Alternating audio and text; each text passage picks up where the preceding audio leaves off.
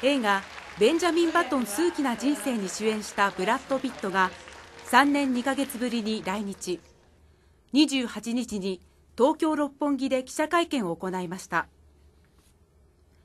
この映画は80歳で生まれ、年を重ねるごとに若返っていく男の人生を描いた物語で、主人公を演じた感想などをコメントしました。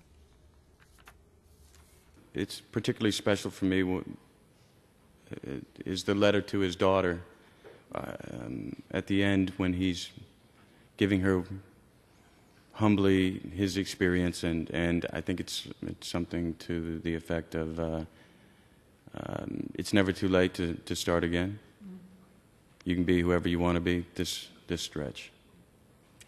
So of course, and this one specifically makes me think of time and the people I value, and much of what I mentioned earlier. So sure, it affects me in this, and takes, as opposed to playing video games and trying to distract myself from the inevitable idea that I might die. Nothing's wrong with video games; they're fantastic, but you'll still die. Well, I think it's well documented. I have 6 children now, so it doesn't get more dramatique than that.